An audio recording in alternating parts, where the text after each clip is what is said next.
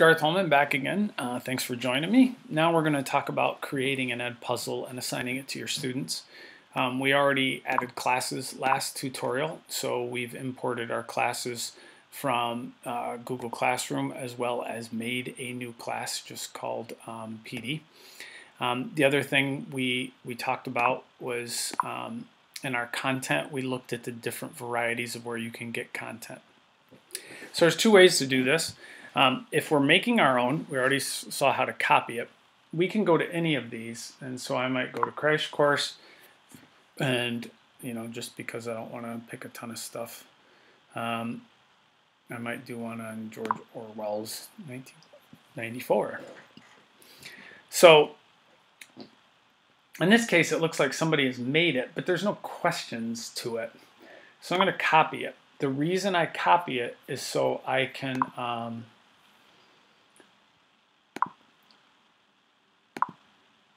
whoops, I don't know if it took. Let's try this again. There we go. So if I go to my content, now I have this Edpuzzle. So if I go to my content down here, sorry, I actually did it twice, so I'll delete one. I click that and delete it. I go in, and now I can edit it. So here is me editing. There are no questions, so we just say, okay, I don't want to cut it. Cut it means trim the video. Instead of doing 12 minutes, I might only want to do Social media is 8 minutes. It's up to whatever we want. So I'm going to leave it. A voiceover lets you do a beginning, or replacing the audio track with your own or in a different language. We're going to basically mess with questions, so let's get started with these.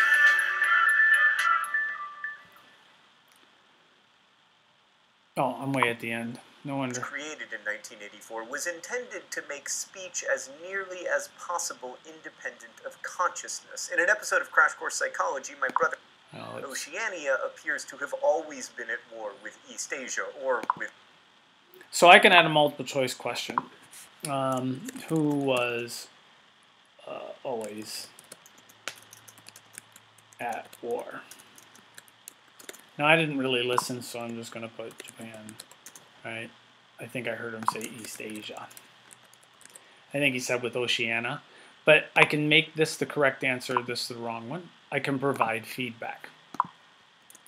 He said whatever, right? ... So I could explain why that's the correct answer.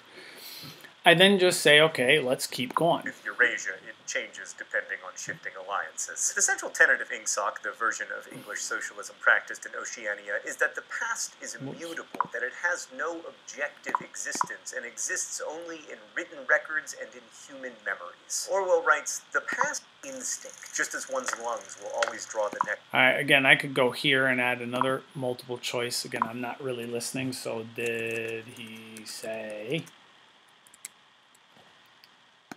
A, B, or C? And again, I have to tell it which one's the right answer. And then under feedback, I can say he said B. Now, I could be writing a much more in-depth explanation. The other thing is you can give feedback on wrong. No, he said whatever. You can do that. You save. I'm not going to go through and do all this, but you get the idea that now we have two questions. So as the video is playing for kids, or vaporized political dissidents, it will pause and ask the questions, and the kids have to respond to that question. East Asia, or with Eurasia, it changes depending. So once you're done with that, you can say finish. Finish makes it to where it's now got two questions, and I can assign, edit, or duplicate. Well, I want to assign it. I can pick who I want to assign it to, so I'm going to assign it to my PD class, all students, right? I'm going to make it due today, and I'm going to make it due April 9th. Well, our school's saying Monday to Monday, so let's say the Monday, and you say save. It now appears on their calendar, and it will appear on their stuff that, hey, I have an assignment, I'm ready to roll. You can post to Google Classroom if you want. I don't know why because that's not from Google Classroom. If I were to click Toledo 2, now I can post it to Google Classroom. And you can turn closed captioning on if you have students who are hard of hearing. If I take this off, it won't let me do Classroom because this isn't a classroom class. Actually, I'll do it to here, right? So now I can assign. That has been assigned to people. And I can see, in this case, JC, guy Teachers for Tomorrow, has never done it. If he were to go watch it, if he gets the 2 questions right, it would say he got 100 and watched 90% of the whole film. So it'll score it with you. You can also do it live in class, and you can download your grades and view them. So the other thing we might want to take a peek at is you can also pull in content, because let's say I'm on YouTube and I want to do this video, right? So this is a video I made. I can go grab the address.